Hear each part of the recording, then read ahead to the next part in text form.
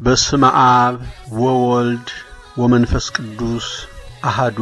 አምላክ አሜን። ሰላም ለኩልክሙ እምአውደ ጥናት ዘግእዝ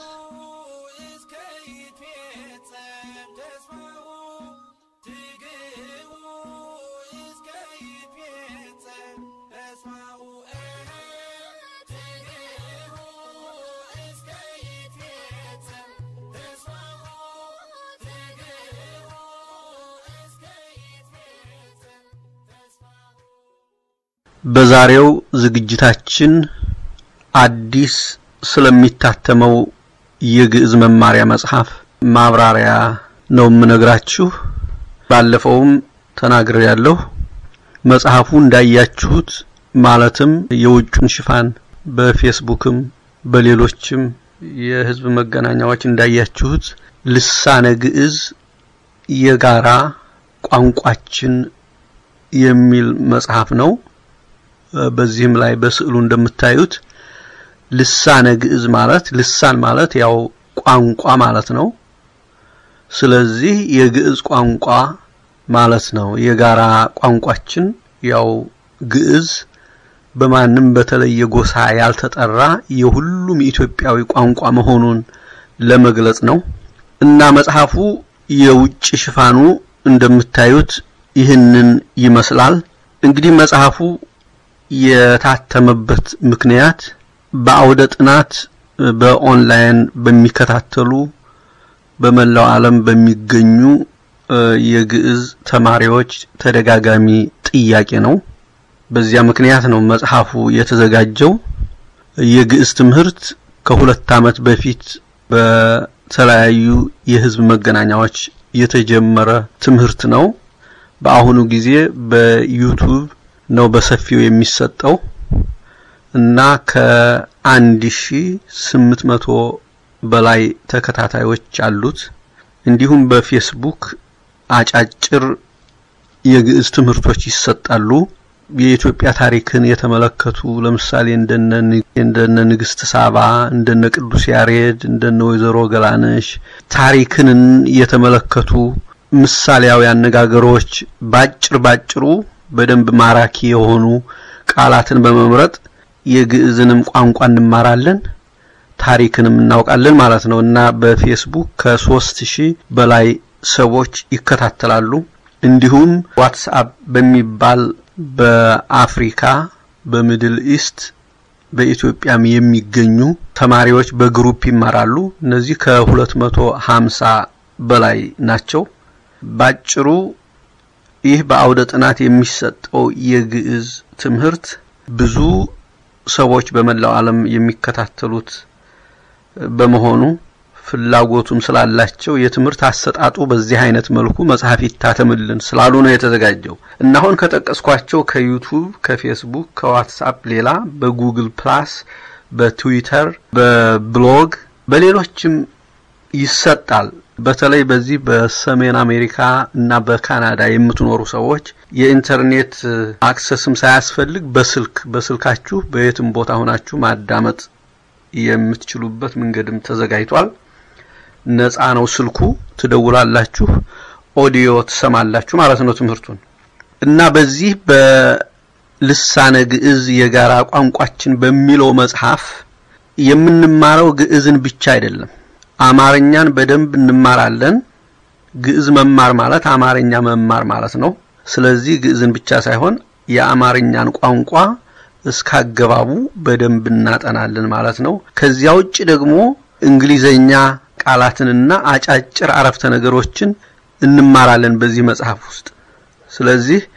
ግእዝም አማርኛም እንግሊዘኛም በመጠኑ ያስተምራል ማለት ነው። ምን ማለት ነው? በግእዝ አረፍተ ነገር እንሰራለን። ያ የግእዙን አረፍተ ነገር ወደ አማርኛና ወደ እንግሊዘኛ ይቀየራል እና አገባቦቹ ሁሉ በደንብ ይቀመጣሉ። ስለዚህ አማርኛና ግእዝን በደንብ እንማራለን። በመጠኑ ደግሞ በተለይ ቃላትን እንግሊዘኛም ያስተምረናል ማለት ነው ይህ መጽሐፍ ክፍል 1 ነው የግዕዝ መማሪያ ክፍል 1 ነው ክፍል 1 ነው ሲባል ለክፍል 1 ተመጥኖ የተዘጋጀ ነው በአጠቃላይ መልኩ ግን ሲታይ ለጀማሪ ለማይከላዊም ያገለግላል መጽሐፉ በመጽሐፉ ውስጥ ያሉትን መሰረታዊ ትምህርቶች ነግራችኋለሁ እና መጽሐፉ በ5 ክፍሎች የተከፈለ ነው በክፍል 1 ስለ መጽሐፉ ለምን እንደተጻፈ እንደዚሁም በግዕዝ የትውውቅ አረፍተ ነገሮች አሉ እንዴት ራሳችንን ማስተዋወቅ እንደምንችል የጸሐፊውን ማንነት በግዕዝ ያስተዋውቃል ምስጋና እና መግቢያ ስለ ግዕዝ ታሪካዊ አመጣጥ አለ በመግቢያው ማለት ነው ከክፍል 1 በፊት በክፍል 1 ስለ ግዕዝ ፊደላት ነው ያለው የግዕዝ ፊደላት እንደዚሁም የአማርኛ ፊደላት ዲቃላ ፊደላት የሚባሉት እነየቱ እንደሆኑ የግዕዝና የአማርኛ አናባቢ የሚባሉት የትኞቹ እንደሆኑ እንዴት እንደምናነባቸው እነዚህ ፊደላት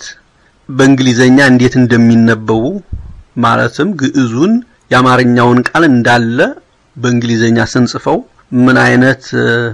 አናባቢዎች እንደምንጠቀም ያሳያል ከዚያም እንደዚሁ ስለ መኩሸ ፊደላት ይነግረናል ስለ ሐሌታውሃ ሐመሮሃ የመሳሰሉትን እና ይሄ በተለይ በአብያተ ክርስቲያናት በየእሁድ ጧት ህፃናትን እየሰበሰቡ ለሚያስተምሩ መምህራን ለማስተማሪያ በደንብ የሚረዳ ነው በተለይ በውጭ ሀገር ለሚኖሩ እንደዚሁም ለሰንበት ትምህርት ቤት ወጣቶች ለሌሎችም ቢሆን ለአስተማሪዎች ለምሳሌ የግዕዝን ቋንቋ መጥቀስ ለሚፈልጉ አነሳሱን አወዳደቁን እንዴት እንደሆነ ያነባበስልቱንም ያሳያል ማለት ነው በክፍል 2 ስለ የንግግር ክፍሎች ነው የምንማረው የንግግር ክፍሎች የሚባሉት ለምሳሌ 10ቱ መራህያን ወይም የስም ተለዋጮች ማሰሪያ አንቀጽ ቅጽል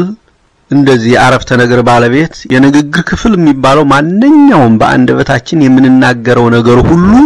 ስምም ይሁን ግስም ይሁን ቅጽልም ይሁን ማንኛውም አገባብም ይሁን የንግግር ክፍል ይባላል እና በክፍል 2 ስለ ንግግር ክፍሎች እንማራለን ማለት ነው እና በየክፍሉ በነገራችን ላይ በእያንዳንዱ ክፍል ጥያቄ ተዘጋጅቷል እንደገና ደግሞ በጣም ማራኪ የሆኑ የግዕዝ አባባሎች አሉ ትርጉሙንም እዚያ ላይ የወጣው ጥያቄ ከዚያው ከትምህርቱ ውስጥ የወጣ ስለሆነ ወደ ትምህርቱ ተመልሳችሁ በማየት ጥያቄውን ተመልሳላችሁ ማለት ነው እና በክፍል 2 ስለ ንግግር ክፍሎች ነው የሚናገረው በክፍል 3 ደግሞ ስለ አገባብ ነው ስለ አበይት አገባቦች አሉ ንዑሳን የሚባሉ አሉ ደቂቅ የሚባሉ አሉ ስለዚህ እነዚህ አገባቦች ለምሳሌ ምን ማለት ነው ከወደ እንደዚህ የመሳሰሉ አገባቦች ማለት ነው አንድን አረፍተ ነገር አንድን ንግግር የሚያያይዙ ወይም ውበት እንዲኖረው የሚያደርጉ ቀናባባሪዎች ማለት ነው ስለዚህ በክፍል 3 ስለ አገባብ እንማራለን ማለት ነው ክፍል 4 ማጠቃለያ ነው በክፍል 4 እንዴት አድርገን አረፍተ ነገር እንደምንሰራ አረፍተ ነገሩን ለምሳሌ አንድን አጭር አረፍተ ነገር እንዴት አድርገን እያሳደግን እንደምንሄድ ለምሳሌ አንድ ሰው አንድ መጽሐፍ ለመጻፍ የሚጠበቀው አረፍተ ነገሮችን ማሳደግ ነው ሌላ ምንም ማለት አይደለም ታሪኩን ማስፋት ታሪኩን ባገባብ በቅጽል በተለያዩ ባያያዥ ቃላት ያሰፉ ከአንድ ነጠላ አረፍተ ነገር ወደ 2 ወደ 3 እያልን መጽሐፍ ድረስ ሙሉ ታሪክ እንዴት አድርገን መስራት እንደምንችል የሚያሳይ ነው ማጠቃለያው በዚህ ላይ በልምምድ መልክ የተዘጋጃለ ሰዎች ደግሞ እርስ በርሳቸው ሲነጋገሩ የሚያሳያለ ግዕዝ ተናጋሪና እንግሊዘኛ ተናጋሪ ሲወያዩ የሚያሳያለ የነ ቅዱስ ያሬድ የነ ንግስተ ሳባ ማለት የሶሎሞንና የኢትዮጵያዊቷ ንግስት ታሪክ የነ ቅዱስ ያሬድ ታሪክ ባጭሩ አለ በግዕዝ ቋንቋ ማለት ነው ያን ያነበባችሁ ወደ አማርኛ በመቀየር ውስጡ ጽሁፍ ውስጥ ያለውን ለምሳሌ የትኛው ነው አንቀጹ የትኛው ነው አገባው የትኛው ነው የአረፍተ ነገሩ ባለቤት የሚለውን ታወጣላችሁ ማለት ነው እና ይሄ ክፍል 4 ማጠቃለያው በጣም አስፈላጊና ጠቃሚ ነገር ነው ደጋግማችሁ የምታዩት ነው ልምምድ የምታደርጉበት ነው ማለት ነው እና በአጠቃላይ መጽሐፉ ግን ለየት ያለ አቀራረብ ያለውና በዘመናዊው መልክ ባጭሩ ሊገባን በሚችል መልኩ ለምሳሌ የግዕዝን አነሳስና አወዳደቅ ማለት ያአነባበብ ስልት ለምሳሌ ገብርኤል ጳውሎስ ጴጥሮስ ሚካኤል ኤልሳቤጥ ማርያም አሁን ጳውሎስ በማለት ጳውሎስን እናነሳዋለን ይሄ ተነሽ ይባላል ጴጥሮስም ተነሽ ይባላል ሚካኤል አይነሳም ገብርኤል ይነሳል አሁን እነዚህን በልምድ እናውቃቸዋለን እንግዲህ አንዳንድ ሰዎች ሲጠቅሱ ሰምታችሁ እንደሆነ ለምሳሌ የሚነሳውን ይጥሉታል የማይነሳውን ደግሞ ያነሱታል ለምሳሌ ሚካኤል ኤልሳቤጥ ይያሉ ሲያነቡን ሰማለን በተለይ ሰው በማወቅም ወይም ባለማወቅም ሊሆን ይችላል እና አሁን ይሄ መጽሐፍ የሚያስረዳን ለምንድነው ጳውሎስ የሚነሳው ለምንድነው ሚካኤልስ የማይነሳው ለምንድነው ስለዚህ መጽሐፉ በዘመናዊ አቀራረብ እንዴት ነው የሚነግረን አንድ ቃል በምን አይነት ፊደል ሲነሳ ነው በምን አይነት ፊደል ሲጀምርና በምን አይነት ፊደል ሲጨርስ በመካከሉ ምን አይነት ፊደሎች ምን አይነት ሆሄያት ሲኖሩ ነው ሊነሳ የሚችለው በቀላል ዘዴ በልምድ ሳይሆን ህግ ሰራንለት ማለት ነው እና እንደዚህ አይነት ፊደል ሲከተለው አይነሳም እንደዚህ አይነት ፊደል ሲከተለው ይነሳል በሚል መልኩ በጣም ጠቃሚ የሆነ ትምህርት አለው ስለዚህ ይሄ ለማንኛውም ሰው በተለይ ግዕዝን መጥቀስ ለሚፈልጉ ብዙ ጊዜ ሰዎች ሲያስተምሩ ግዕዝ ይጠቅሳሉ ምክንያቱም ግዕዝ በጣም ማራኪ ስለሆነ ከአማርኛ የበለጠ ትርጉም የሚሰጥ ስለሆነ አስተማሪዎች ግዕዝን ቢጠቅሱ ይመረጣል በመንጠቅስ ጊዜ ግን የሚነሳውና የሚወድቀው በደንብ ከታወቀ ጥሩ ድምጽ ይሰጣል ማለት ነው ራሳችንንም አያስነቅፈንም ማለት ነው እና መጽሐፉ በዚህ አይነት መልኩ የተዘጋጀ ነው መጽሐፉ ክፍል 1 ስለሆነ ይሄ መሰረታዊ ነው ይሄ ማለት ክፍል 2 እና ክፍል 3 እያለ ይቀጥላል ማለት ነው እና የመጀመሪያው መጽሐፍ በተለይ የምንከታተል ሰዎች ትምህርቱን የምንከታተል ሰዎች መጽሐፉ ሊኖረን ይገባል ስለዚህ ጥያቄም ቢኖራችሁ የከበዳችሁም ነገርም ቢኖር በእነዚህ ቅድም በተጠቀስኳቸው በዩቲዩብ በፌስቡክ በዋትስአፕ በስልክም ይተላለፋል ማለት ነው ጥያቄ ትጠይቃላችሁ ጥያቄያችሁ በዚያ ላይ ይመለሳል ማለት ነው እና ትምህርቱ ይሄንን ይመስላል መጽሐፉ የሚታተመው አሁን በህትመት ላይ ነው ያለው ከተወሰኑ ቀናት በኋላ ይወጣል የሚታተመው አሜሪካ ውስጥ ነው የሚሸጠውም በአሜሪካ ውስጥ ነው ስለዚህ መግዛት የምትፈልጉ ሰዎች ሁለት አይነት መንገዶች ይኖራሉ አንደኛው ከኔ መግዛት ነው በዲሲና አካባቢዋ የምትገኙ ሰዎች ስልክ ቁጥርና ኢሜል ይኖረኛል በዚያ በመደወል በመጠየቅ መግዛት ትችላላችሁ በተወሰኑ የኢትዮጵያውያን ሱቆችም ይገኛል ከዚያው ውጭ ደግሞ ያው በአለም አቀፍ ደረጃ በአማዞን ይሸጣል ኦንላይን ላይ ማለት ነው በዚያ ላይ መግዛት ትችላላችሁ ኢትዮጵያ ውስጥ የምትኖሩ ሰዎች መግዛት ከፈለጋችሁ ቢያንስ ከ500 ሰው በላይ መግዛት የሚፈልግ ካለ ወደ ኢትዮጵያ ሊላክላችሁ ይችላል ማለት ነው